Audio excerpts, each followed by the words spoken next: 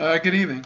Dave Herman here. I'm going to do a daily sketch. I haven't done one of this style in a while. I'm going to draw some type of a Mexican pottery of a dog pot, some kind of a more ancient type of pottery that could be even Chinese looking. And that's what I find interesting about the various cultures, is how they were all linked in the past, but nobody really seems to, want to admit that. So here we go. I'm going to draw a sketch, maybe 20 minutes, I don't know. Let's see how long it takes. And we'll get going. This is just getting my wrist into the groove. There's the top. Okay. Now, this connects to the vase, sort of like so.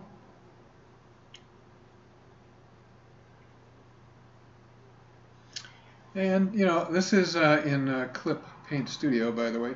So I'm working in mechanical pencil, just so you know. You click a pencil over here.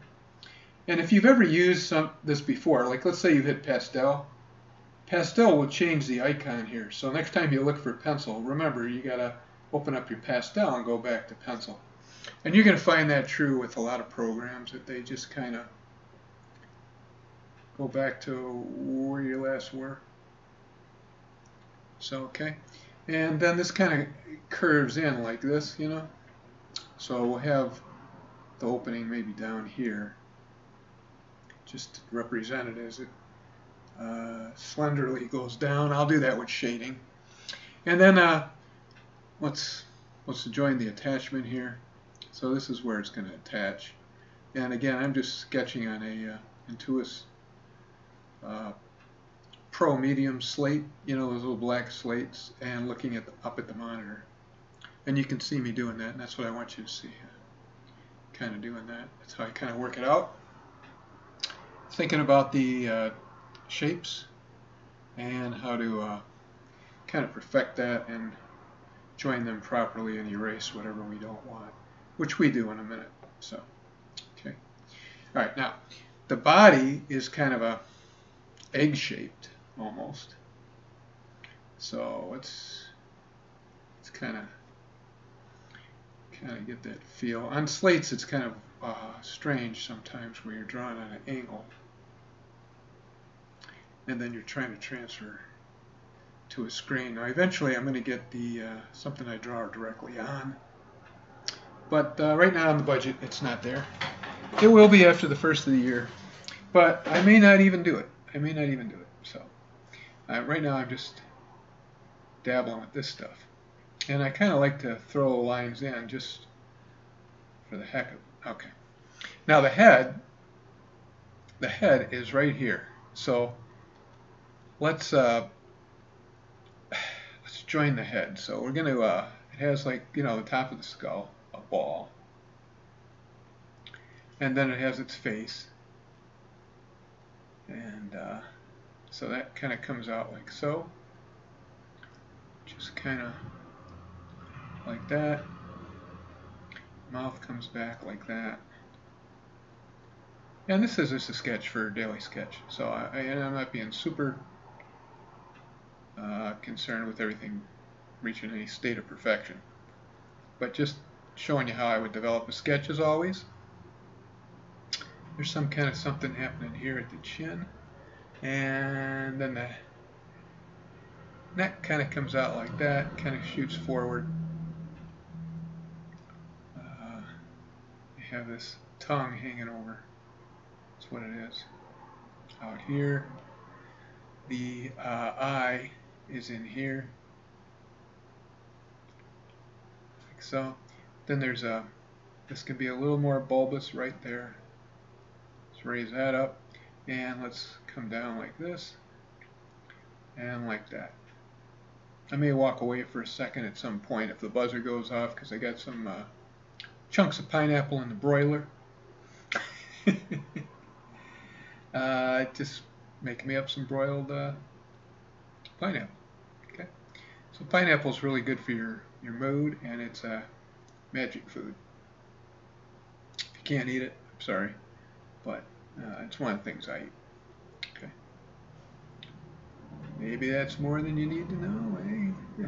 The man eats pineapple. Woohoo. Okay, so we got these couple of ears. The head kind of comes in front like that.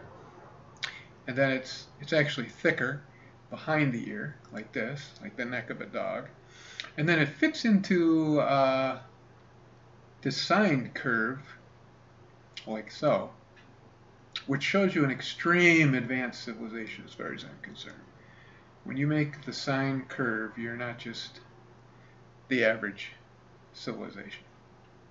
And I don't care what archaeologists think. If they knew what they were looking at, they'd be artists.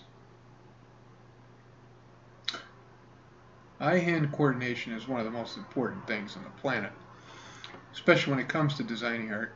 And when they look at things, they have a very limited point of view, in my opinion, after watching them talk for years on lectures on TV, and they just each one repeats what the last one says until somebody comes up and goes, well, hey, I tried it this way.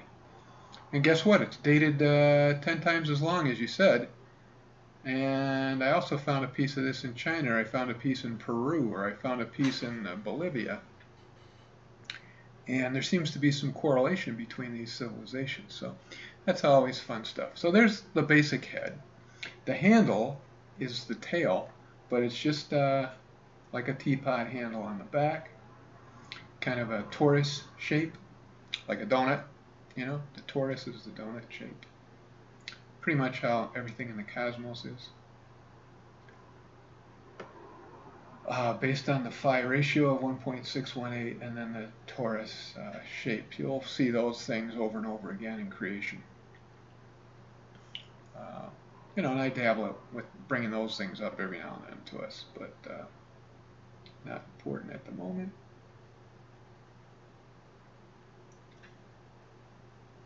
Okay, and then we put some legs on here and jockey this all around, So in the front there's like a thicker leg. So you have like this top portion that's attached to the vase, and then kind of like a cylinder. And it's good to break your, I'm sure you know all this if you guys went to art school, but for those of you who don't, it's good to break them up into geometric forms and think about that. So this is a cylinder, kind of, because the person that made this art, they took clay and they took about an inch in diameter piece and rolled it, and then they pressed it into the pot. So this is round. If you could see inside, this would be round like that.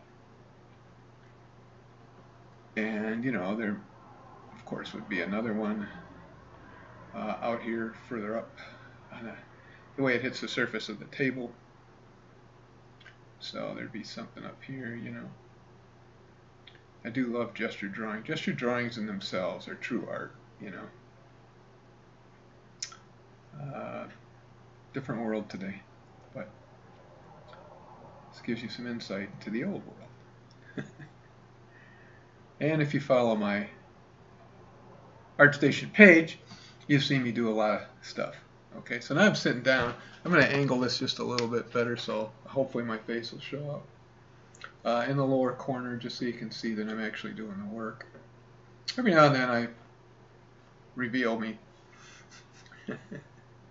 And these, it's going into fall now, and we're approaching the winter equinox.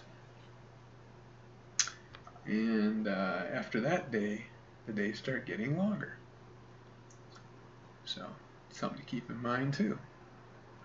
But every artist, they start with cylinders, squares, balls, lathes, however they're doing something.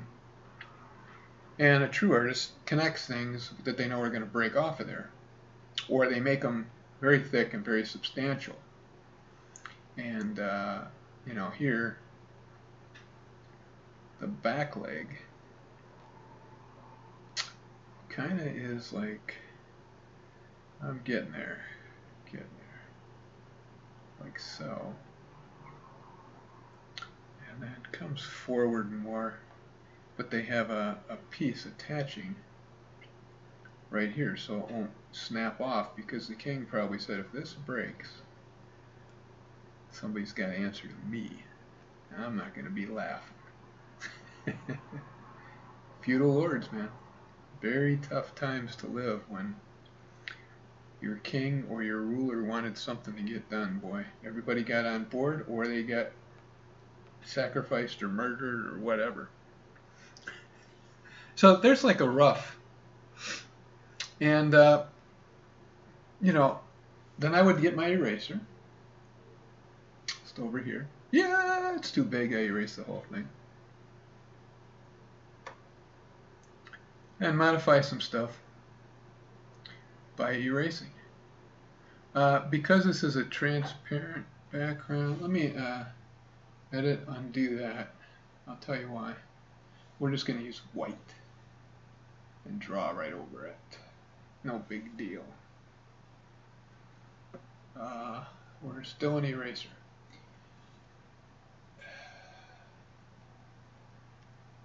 Okay. Should be in pencil and white pencil. Okay. Now, darker pencil. That's going to cover. See how that does? It just covers it right up. There's no blending. It's just erase it and it's gone. You know, that kind of stuff. And we'll keep this. This is like the donut hole. So they knew things about the shape of galaxies, cosmos, universes. They have reasons why these things are shaped this way. Toroid things are very advanced thinking. Trust me on that. I'm telling you as an artist that the human does not think that way. It wasn't until like 1,000, maybe 1100 AD till Europeans understood how to draw in 3 dimensions even. So the other cultures of the world were very advanced compared to the Europeans, which, you know, marched out with their gunpowder and then just blasted away everybody and plundered. So when it comes to history, exactly why people do things to each other, you have to keep it in the context of the time. You know, everybody was afraid. Everybody was uncertain of, you know, there was no electricity, there was no lights. Just fire, you know, for the day, the nighttime. You're in a jungle somewhere. It's like, holy cow, man. I just can't imagine what it was like. Just had to be pandemonium to the max. And then after they, you know, destroyed a culture, they brought whatever they called European culture to them, which is, you know, nothing. Absolutely nothing. Less than nothing. When it comes to compassion and humanity, they got zip. Okay. But again, it was the context of the time, so there was a great fear. And magic was something people were afraid of, and sorcery, and, you know, nobody understood stuff. The people in the jungle are manically depressed. The people in Europe are wacky. It's something when you don't have electricity, you don't have indoor plumbing, people forget about all that stuff. It made people think in different ways. You live in a luxurious time, and so, okay. Here's my meanderings and babblings, of course. I just keep it interesting so that you're not just watching a guy putz around. All right, but there would be like your layer to start on. So now you can put a second layer. This way your sketch never gets messed up. So let's just throw some quick stuff in here. It's kind of an army green and tan. So let's see. Let's see here. Army green and tan. Am I recording? I don't even know if I'm recording, to be honest with you. Yeah, I am. Okay, good. That was on the other screen. Let me go back to my reference. There we go.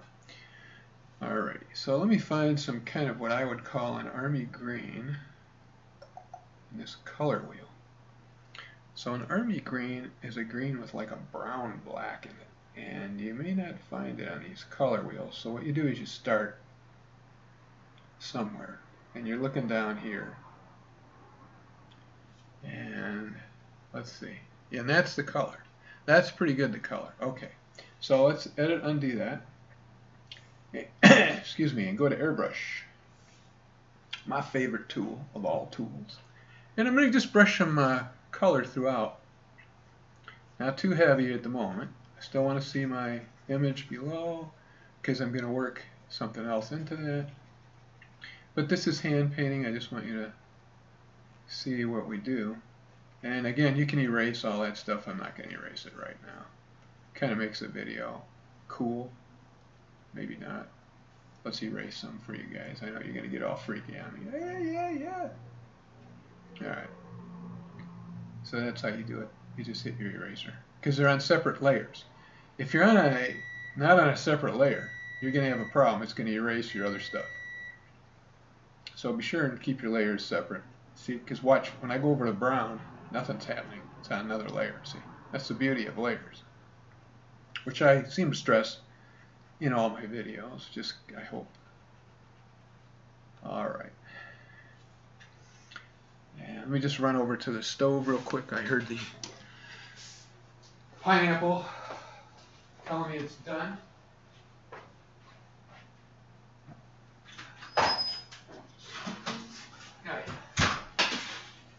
Very good.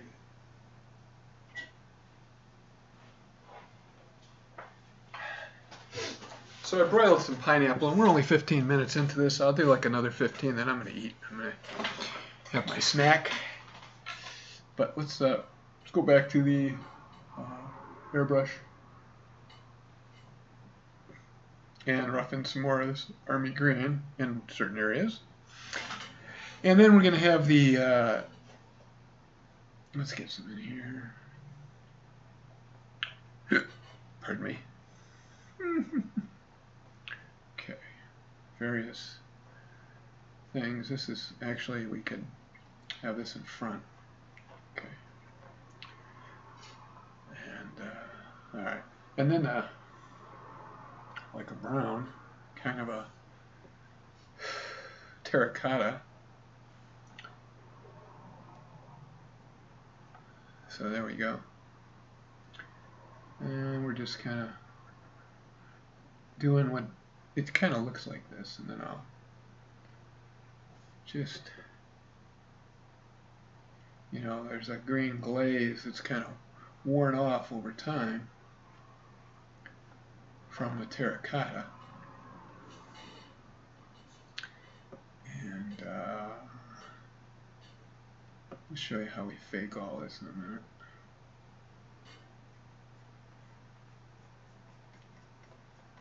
You know, these aren't 10-hour videos either. They're just get you started. Get you started. Get to watch me start. You know, how I would do something. And, you know, if I needed a table or something for reference, let's say we got a gray here. Let's do another layer. And gonna break the line between the all right, what's going on here? Cursor. Oh, hey, get back. What are you doing, cursor? All right, so like that.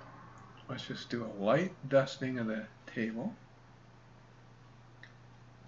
And now we're going to put some shadows in there just to give it a 3D look to come off the paper. So first we're going to go under here and dial that in a little bit and beef it up a little bit. So still like to be in the greens for that. So reflective, so something like that. It might even be harsh under here. And then a little less harsh, but over here, remember the center of your circle is where the pigment dispenses from. And let's see, let's just follow here, and then maybe denser here. And I cover that with paint, you know, denser here a little bit. Then some weird shape of the head and stuff, and the body, you know, casting down. Yeah. And disconnect here. To give you some sense of the underneath. And then darken up the background is a good way to create some nice contrast. Pardon me. So we'll do that.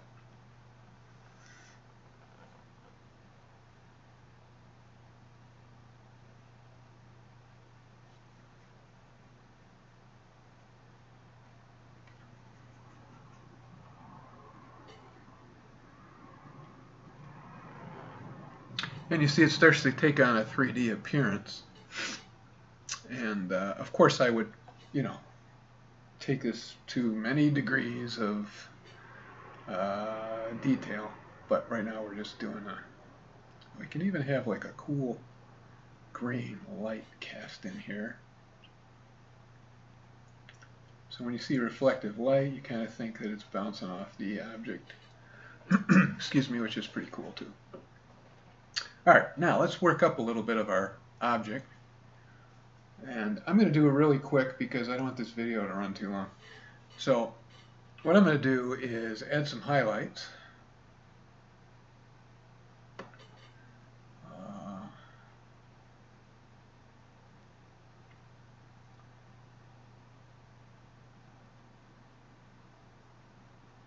To the terracotta.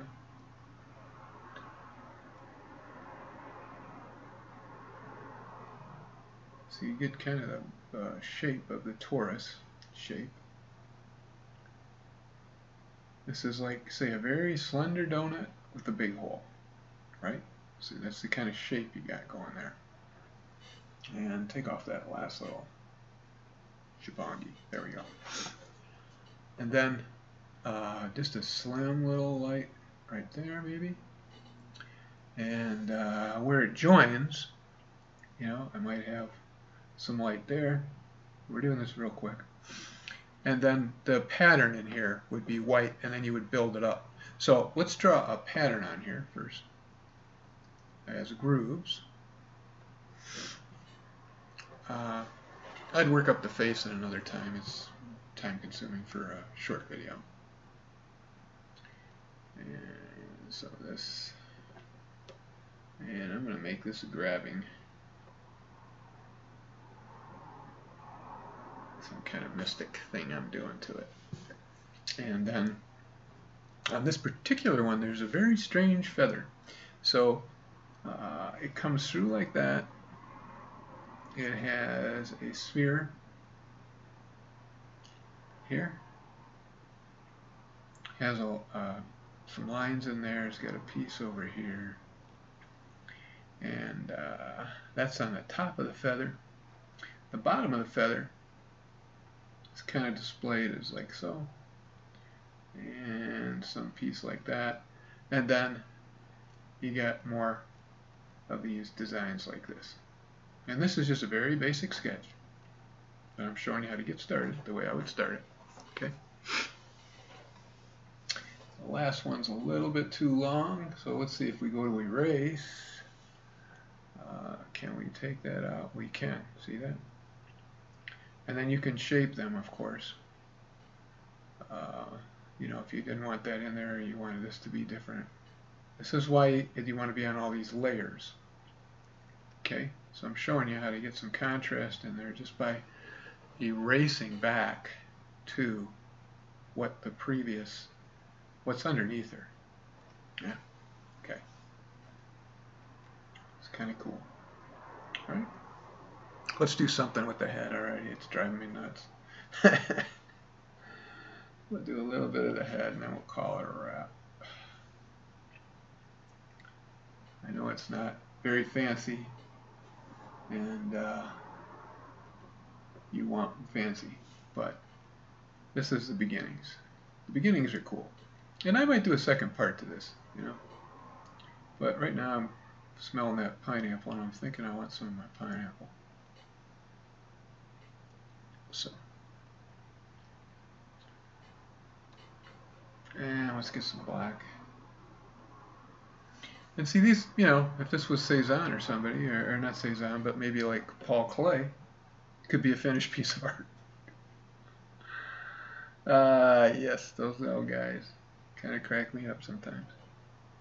Okay, but they had their own philosophy of sacred geometry too. If you really study them, they did. A lot of engineering stuff. Klee was really heavy into gravity and weights. So that's K-L-E-E. Very important artist.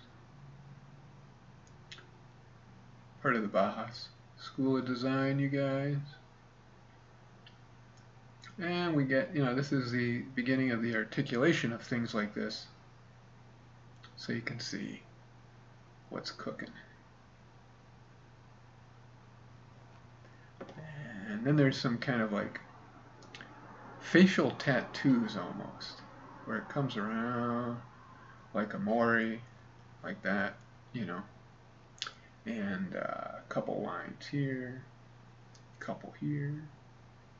So it could be facial tattoos. It could be some type of like a harness they put on the dog to walk the dog around. I'm not quite sure. I'd have to see more in where they found it, but that'd be my guess. Two potential ideas. All right, and then we're going to just add a little dark down here, and I'm going to call it a wrap, just so you can see. We got to get into where there is a hole in this pot so that you can pour a liquid out from the neck. Right? Right. So let's do that. It kind of goes like this, and then like that. And, you know, this is an opening right there. And then each of these, if they have highlights, you're going to follow them around with a white, like next to the black. Don't erase your black, kind of blend it in. You know, this will give you your raised surface. You have a black next to a white, or a tone of the actual object. We'll do some of that, just so you get a little lift. And then, like under here, if this was darker, say, like that. If I wanted to, you know, show the different tone, this was coming into the design, and it's like a cinnamon, which I think they really dug that color. I mean, I dig it. So, cinnamon, let me in. All right. So you can see this is Daz starting a little piece, and here we go. Ciao, guys. Let me stop this video on the other monitor. Woohoo! Adios.